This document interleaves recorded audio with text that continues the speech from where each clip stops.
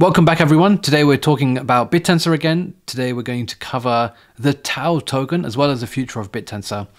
If you haven't already, go and watch part 1. That's where you'll get a really good understanding and overview of what Bittensor actually is, as well as the various different subnets. We cover them in quite some depth, and hopefully by the end of that video you'll get a good understanding of how Bittensor works, and then this will make a lot more sense, especially when we go into detail regarding the TAO token. So TAO is a native token for Bittensor. It has a max supply of 21 million, so it really follows the Bitcoin BTC token model actually, almost to the same extent, because it has halvings as well, and essentially works the exact same way. So the first halving for Bittensor is going to be in September 2025. At the moment, for every 12 seconds, 1 TAO is emitted, and after September 2025, this rate will essentially half. Now, current supply is actually, as of recording, 6.9 million, with a max supply of 21 million. So yeah, high inflation at the moment. Currently, every 12 seconds, we have 1 TAO. Ultimately, this means that we have around 7,200 TAO tokens daily emitted. Now, $400, which at the time of recording is approximately where we are, this is just under $3 million of daily inflation. And annualized, this means that we have $1 billion of inflation for the TAO token. Quite substantial amount, but we'll kind of talk about why the TAO token is needed and potentially look into the demand and supply and demand dynamics shortly. So the TAO token plays a really critical role in how Bittensor works, because as for those of you who've watched part 1, incentives are needed, right? And there are incentives for miners and validators as well as subnet owners actually. So like, why do you even need the TAO token? Well, in order to actually access or create your own subnet, you actually need the TAO token. And then secondly, we've got other kind of sub functions, including staking and governance. But I think these first 2 points, access or ownership, as well as incentives, are kind of where TAO's value really comes from. This is the chart as of, well, around at the moment. I think it's probably trading a little bit below this now, actually. But yeah, 2.7 billion, or just around that, ultimately gives us a FDV of just under 10 billion, which, to be fair, is quite a lot. It is a fair amount, but I think hopefully when we look into this a little bit more, maybe it seems overvalued, maybe it seems undervalued. We'll soon find out. Anyway, how much inflation are we getting? So as I mentioned, we're going to go from like 6.8 million to around 9.4 million in around 1 year's time. And so the circulating market cap is going to jump quite a lot. With an extra 2.6 million TAO tokens coming into circulation, this is basically an extra 1 billion, just over $1 billion of inflation. Are we going to be able to soak this up? Are we going to be able to eat this up? Will we have enough bids coming in the market to maintain this price? Well, obviously we'll have to find out. So how do you actually register a subnet? The cost actually changes, and you can see, like, over time, like when Bittensor was in its infancy, the cost of registering wasn't so high, but this really spiked up kind of as we peaked back in March, and kind of now that we're in May and June, this has kind of settled a little bit, but it is kind of uptrending again. So we'll talk about this as well now. So registering a subnet. Subnets can be registered by anyone who are willing to lock up TAO for the duration of the subnet's existence.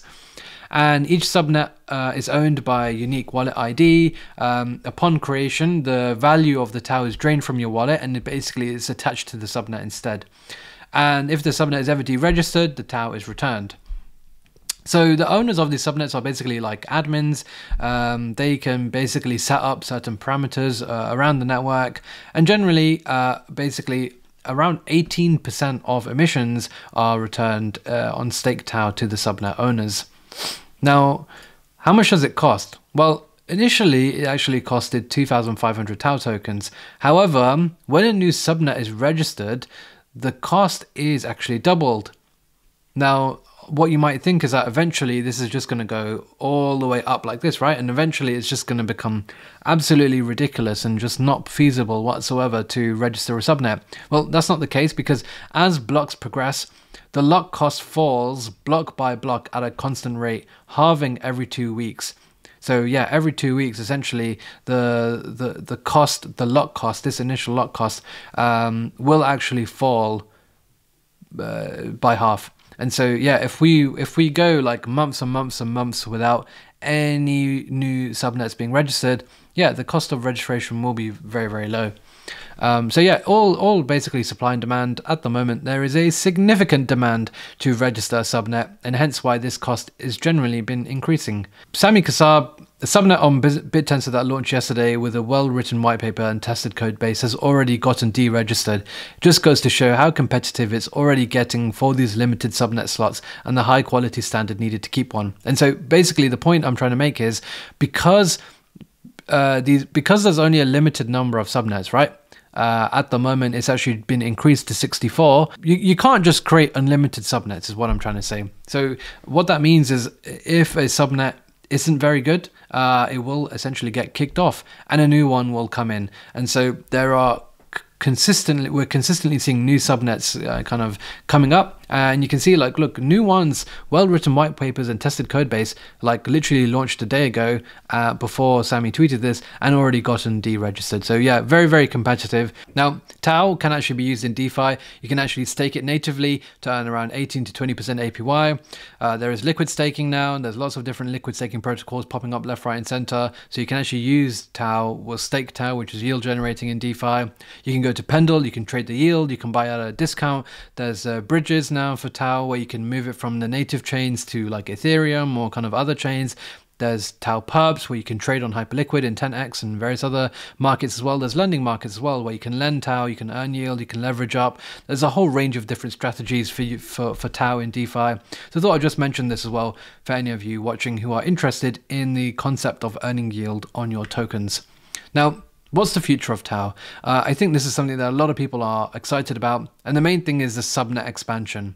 Now, at the start, I mentioned that currently there's 32 plus subnets, and that's because at the moment subnets are increasing, and they're going to increase by a factor of 4 every week until we get to 64. So in the coming months, we will eventually get to 64 subnets, and hopefully this lets an even wider range of participants join the network and help to create some interesting, innovative AI applications. Perhaps one day we'll even have thousands of subnets on Bittensor. And I think this is also a good thing because it also means that rewards kind of get spread out across more people. Yeah, I think it will also help to increase the competition. So yeah, super excited for this, yeah, we'll definitely see some very, very interesting subnets coming out in due time. The other main update coming out is around dynamic TAO, and this is a big upgrade to the TAO Tokenomics. Now, at the moment, essentially, the person or the people who decide the TAO emissions to all of the different subnets is a little bit centralized. We call them root validators, and they're responsible for voting on this allocation. And right now, the top 5 root validators control 60% of the token supply emissions.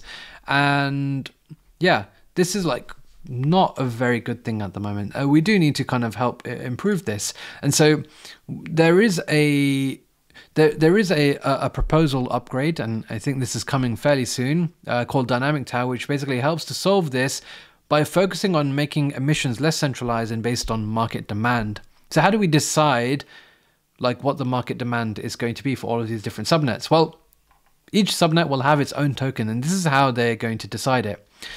So each of these native subnets, whether it's subnet 5, whether it's subnet 8, 9, 10, 11, 12, all the way to 34, 36, eventually 64, they'll all have their own token.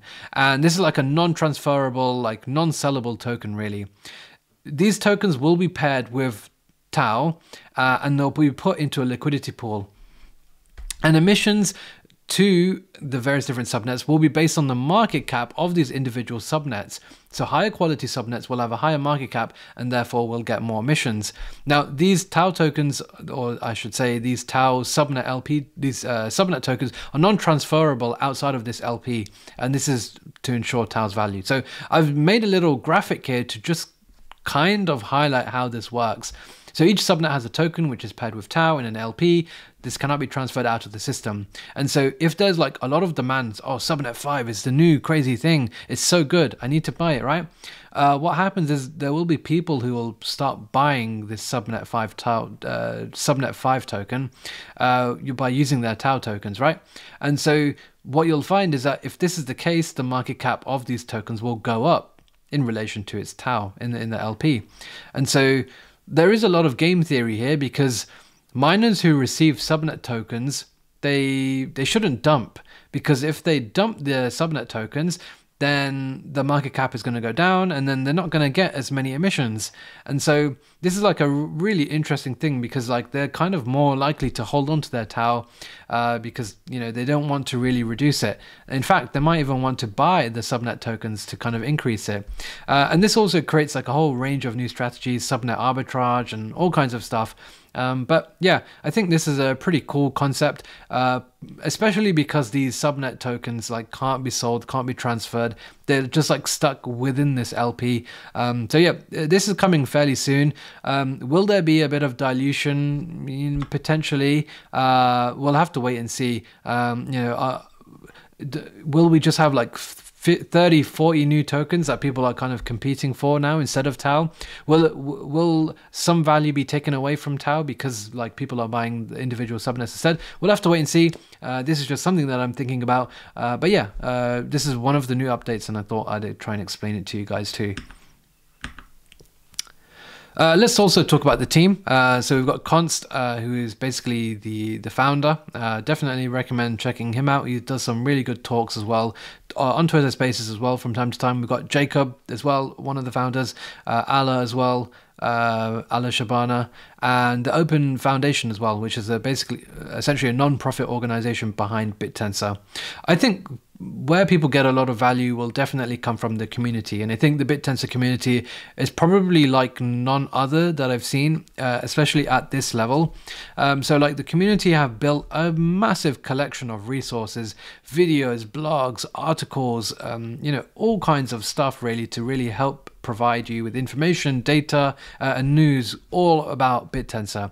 So we've got the Bittensor Hub over here, which do some incredible videos fairly frequently. These are often long form.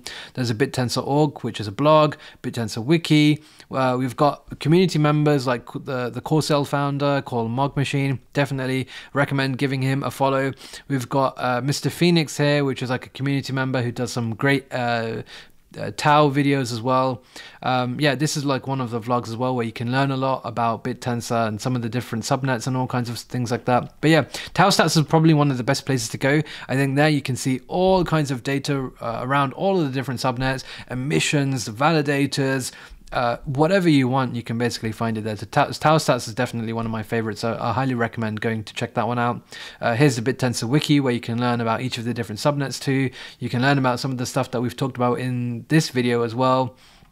So yeah, I haven't really seen like a crypto community really create such an incredible educational environment like this. So yeah, bullish for me. So yeah, I think we'll leave it there for part 2. Let me know if you have any questions. We covered a lot around the TAO token. In the next video, we're going to cover part 3, which is going to be the bull and bear case, something that I like to do in all of my deep dive videos. So make sure you go and watch that one. Smash the like button, subscribe to the channel, and we'll be back for part 3.